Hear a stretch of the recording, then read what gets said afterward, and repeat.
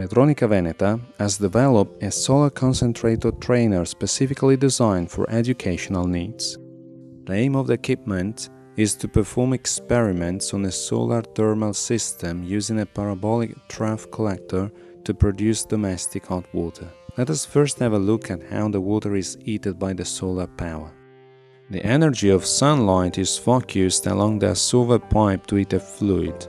At the same time, a photovoltaic panel produces the electricity needed to run a DC pump that conveys the cold fluid into the concentrator. Cold tap water is conveyed into a tank and heated by the collector heat transfer fluid and then used as domestic hot water. Let us now have a look at the main features of the equipment. This is how the workstation looks like. This is the control panel. And here we have the water tank and the solar station with DC pump. The water and heat transfer fluid inlet and outlet are positioned in the lower part of the frame, which is mounted on wheels for easy handling. Different counters and meters help us monitor the flow rate, temperature and pressure in key points of the circuit.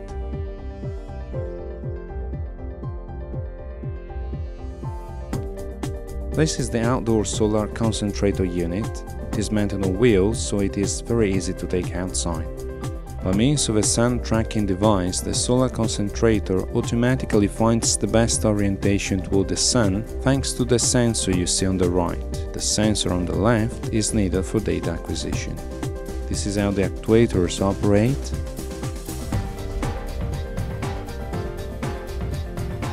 And this sensor measures the air temperature. The control panel can be connected to a PC running Windows for the data acquisition. The operation diagram is always at hand for consultation. Okay, let us switch on the system operating this switch and select if we wish to power the DC pump via mains or outdoor photovoltaic panel.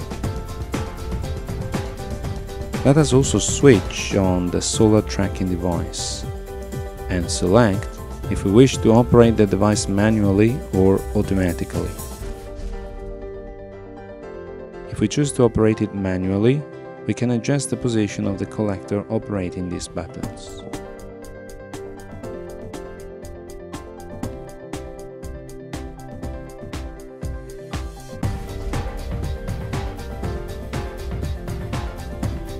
This portable thermometer will help us detect the thermal stratification in the storage tank.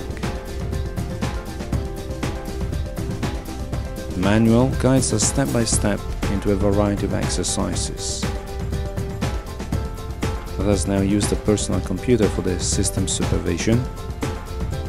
Just glancing at the screen, we can see in real time how the different parameters change in key points of the circuit.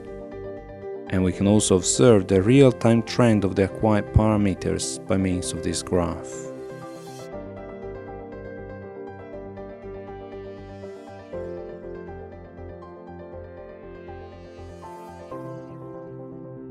Thanks for watching this video.